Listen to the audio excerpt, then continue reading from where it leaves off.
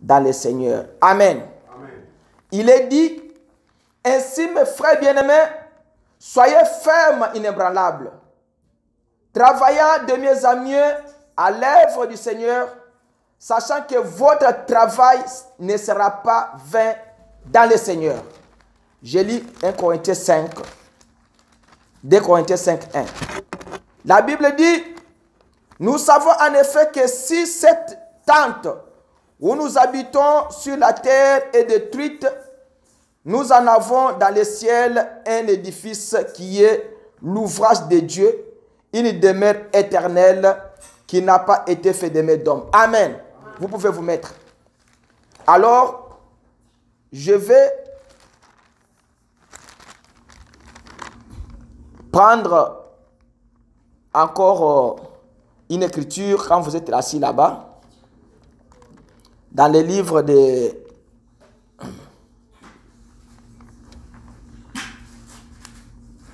Dans les livres de Matthieu, nous lisons dans Matthieu 7, 12. Matthieu 7, 12.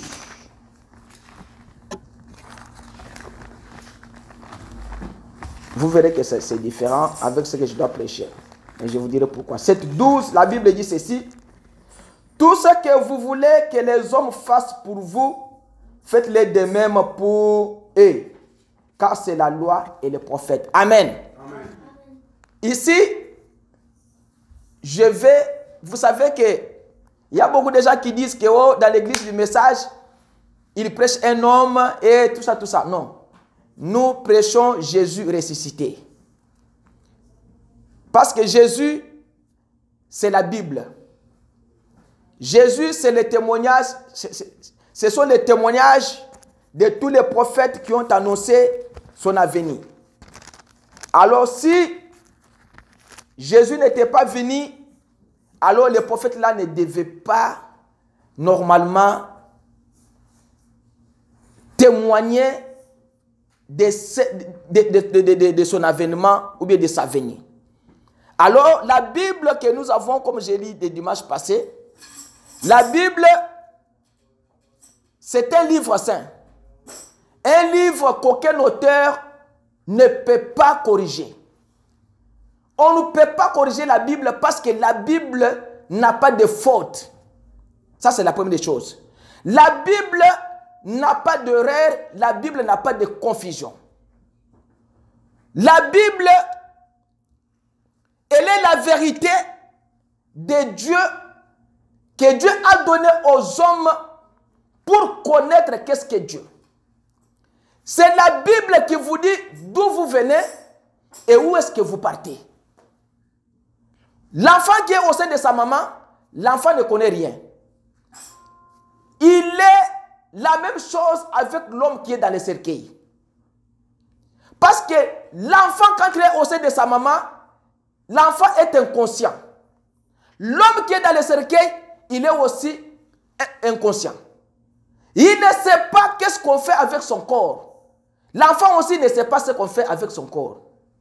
Mais la Bible, ce que nous avons, détermine les origines de votre vie. D'où vous venez et où est-ce que vous partez. Et vous savez que tout enfant de Dieu et tout homme qui est appelé par Dieu, c'est déjà sa destination éternelle. Celui qui ne connaît pas sa destination éternelle, c'est quelqu'un qui ne connaît pas que Dieu existe. Mais la Bible dit que Dieu existe et il est le rémunérateur de celui qui le cherche. Qui cherche Jésus ce matin? La Bible, il est un livre qui vous dit et qui vous donne la foi dans la parole du Seigneur. La Bible, c'est elle qui prépare votre chemin du ciel. La Bible, c'est elle qui prépare aussi votre avenir spirituel. Alors, quand je dis dans la Bible comme ça, je vais vous montrer déjà que la Bible est un ouvrage de Dieu. Une demeure éternelle. Là où Dieu réside, c'est dans la Bible. Dieu n'est pas dans les livres de macroéconomiques. Dieu n'est pas dans les mathématiques. Dieu n'est pas dans les géographies. Dieu est dans la Bible. Si vous voulez connaître qui est Dieu, entrez dans la Bible et vous devez connaître qui est Dieu. Mais Dieu, dans sa grandeur, quand il a créé l'homme, l'homme a commis le péché. En commettant le péché, Dieu avait créé l'homme pour que l'homme soit... Dieu puisse faire une famille sur la terre, que quand Dieu veut se promener, il doit venir se promener chez l'homme. Mais quand l'homme a commis le péché est entré, le péché a séparé l'homme avec Dieu. Il n'y avait pas encore une communion entre l'homme avec Dieu. Alors Dieu devait faire quoi? Dieu devait faire une substitut pour qu'il puisse toutefois communiquer avec l'homme.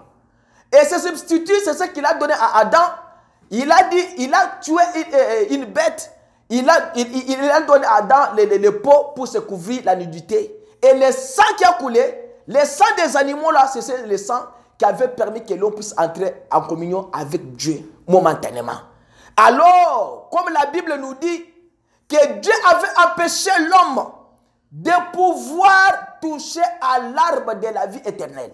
Parce que dans le jardin d'Éden, il y avait des arbres. Il y avait l'arbre de la vie, et l'arbre de la connaissance du bien et du mal, et l'arbre de la vie éternelle. Donc, les deux arbres-là, Dieu avait d'abord interdit de ne pas toucher à l'arbre de la connaissance du bien et du mal. Mais quand l'homme a touché, Dieu a dit que empêchons l'homme, nous chassons l'homme du jardin d'Éden, afin que l'homme ne puisse pas toucher à l'arbre de la vie éternelle, afin de devenir comme nous. Si l'homme avait touché à l'arbre de la vie éternelle, l'homme devait être comme Dieu.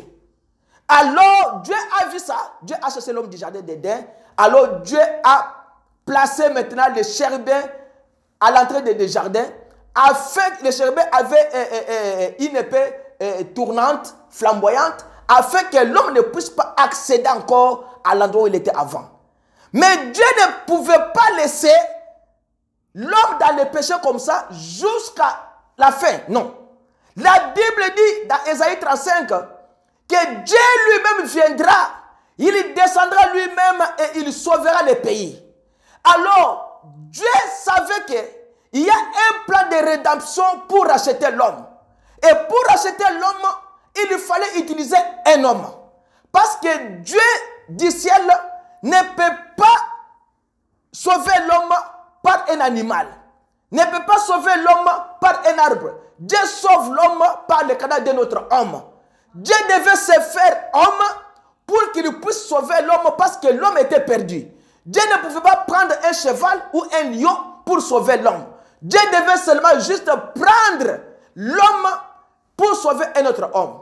Alors, comme il a dit, Dieu descendra lui-même et sauvera le pays. Dieu devait maintenant commencer le plan de préparation de rédemption. Comment Dieu devait le faire? Dieu a commencé d'abord par dire, une vierge concevra. Alors, quand la vierge concevra, alors l'enfant qui sera sorti de cette vierge-là, sans connaître un homme, c'est celui-là qui pètera le brebis d'Israël. Il a dit aussi avec Moïse, l'Éternel Dieu vous donnera un autre prophète comme moi. Celui qui l'écoutera sera sauvé. Celui qui ne l'écoutera pas sera retranché du milieu de son peuple. C'est pourquoi Dieu devait d'abord donner le témoignage de tout ce qui est de Jésus, afin que ce Jésus-là puisse venir, lui le rédempteur et lui le créateur et le sauveur de l'humanité. Alors, quand maintenant tous les prophètes ont prophétisé, il fallait maintenant qu'il y ait quelqu'un qui doit vous dire, voici l'agneau de Dieu qui ôte le péché du monde. Les sacrificateurs dans les temples, ils avaient les livres, on appelle book, les rouleaux entre leurs mains. Mais Michel avait prophétisé, toi Ephrata Bethesda, le plus petit d'entre le millier d'Israël, de toi sortira un roi, un chef qui pètera le peuple. Et ils avaient les rouleaux entre leurs mains. Alors, Ésaïe est sorti. Il a dit, l'Éternel Dieu vous donnera un signe, une vierge concevra. Tous les prophètes ont prophétisé. les pharisiens dans le temple, ils avaient ces rouleaux. Maintenant, le temps de l'accomplissement devait s'accomplir.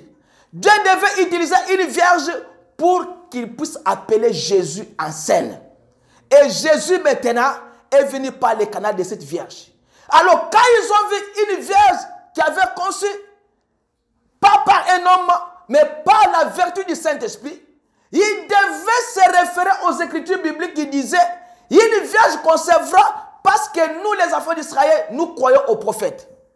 Mais, écoutez ce que la Bible dit dans Matthieu 2.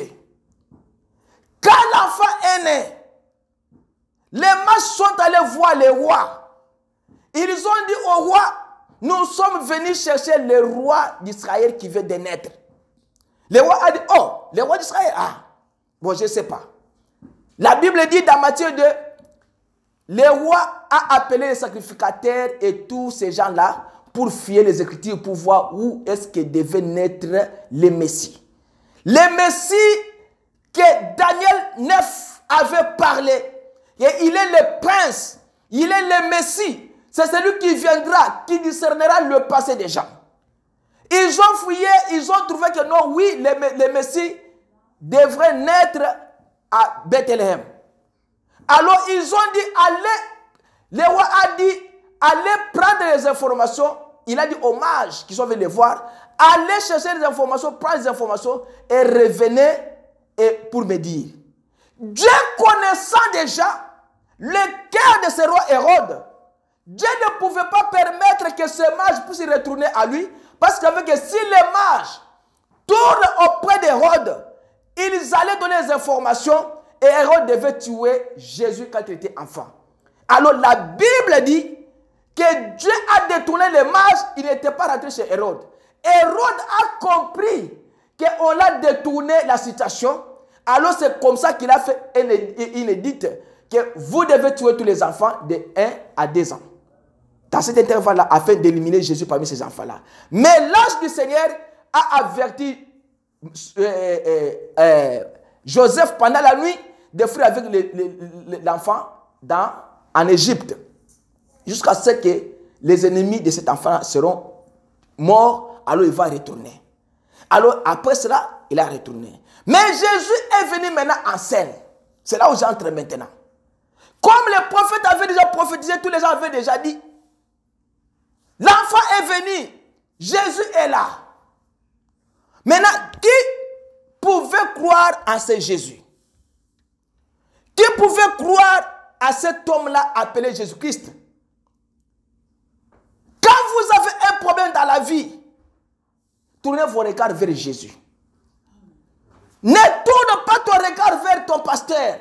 Ne tourne pas ton regard vers ton frère. Vous allez échouer.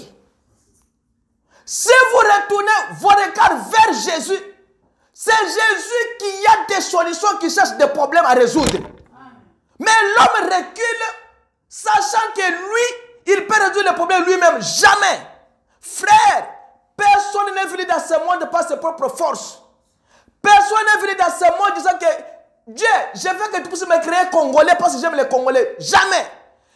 Personne n'a dit, envoie-moi dans la famille telle. Je veux dans la famille présidentielle. Non. William Branham dit, quand un enfant est né, Dieu détermine la couleur de la peau de l'enfant. Les cheveux que l'enfant va porter, l'été, la figure, la taille et tout. Dieu sait que vous aurez taille 1,86 m, c'est tout. C'est pourquoi Dieu a créé les blancs, les jaunes, les noirs et tous ces gens-là. Tu ne vis pas par tes propres mérites.